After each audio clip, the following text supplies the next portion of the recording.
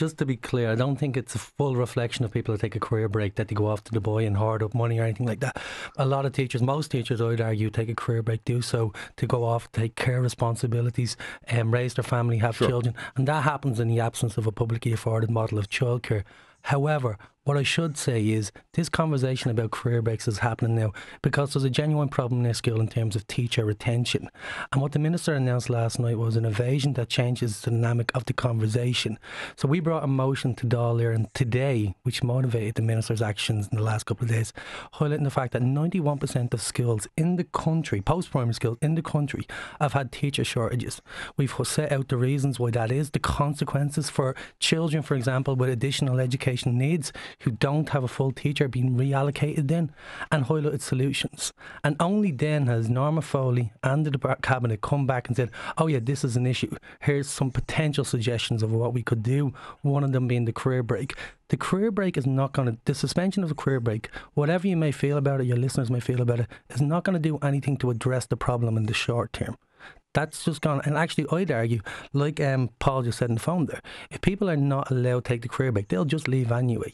What we need is short and medium term solutions to enhance the teaching profession at this moment in time.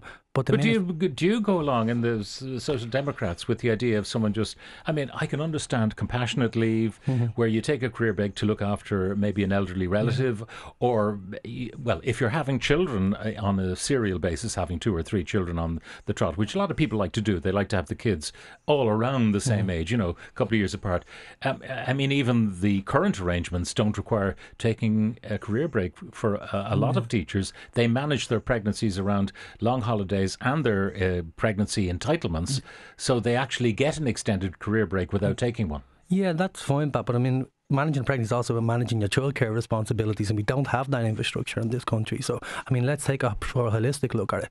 But what's also very important, I would say, is there are other factors which are taking teachers away from this country, most notably the cost of rent and housing in this country. So if somebody's going off to Dubai, it's because they can't afford to live in Dublin. That's my experience of it. The teachers that I've known who would have come to college with me, they want to teach in their local communities or in the cities where they grow up in. But that's not possible here.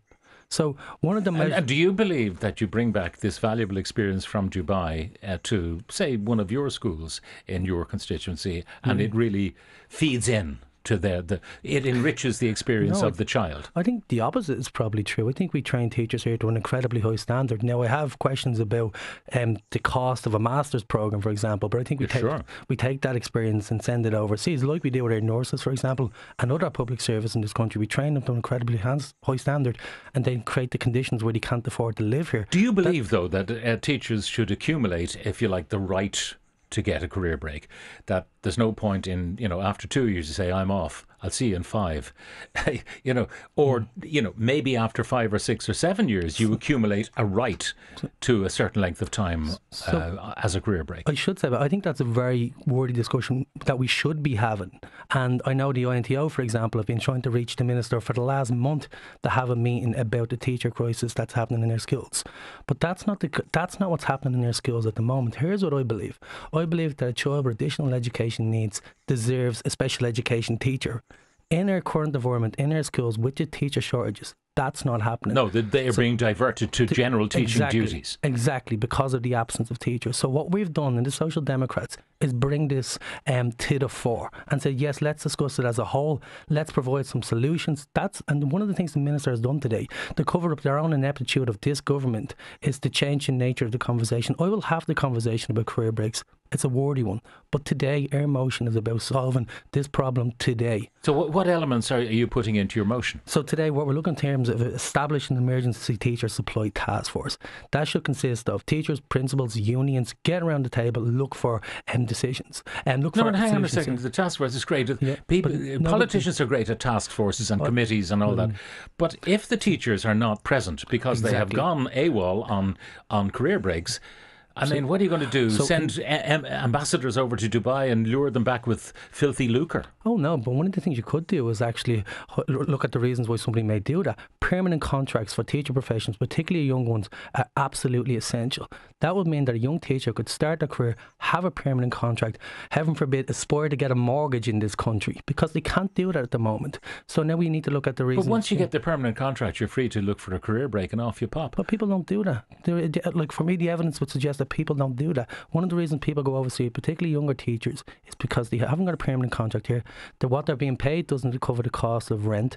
So we address that. They're also, so for example, we need to work with the HEIs to get student teachers third, fourth year back into the classrooms, pay them, and actually cover the gaps that exist there. Then there are other factors. But, you know, for me, I'm a big believer in education. People on low income backgrounds can't get into the profession because the education and masters cost 12.5 grand and it's 2 years. That needs to come down.